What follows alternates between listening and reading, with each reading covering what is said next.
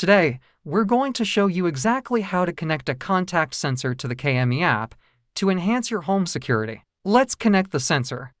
First, add a 10 kilo ohm resistor to one of its wires and connect the other side of the resistor to 3.3 volts. Connect the other end of the sensor to GND. Finally, connect a wire from the junction between the resistor and the sensor to pin 18. Now we have an active high circuit. Then, connect the USB cable and open the KME configuration tool provided in the description. Click on the three lines in the top right corner, select Port, and connect. After that, hit Upload. It will automatically detect the ESP chip and upload the code.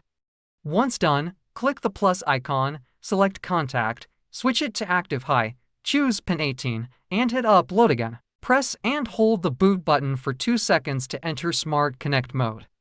Open the KME app, select Add Devices, and provide the SSID and password of your local network. Choose the first option, and in a few seconds, it will detect the device. Save it, then open the device settings.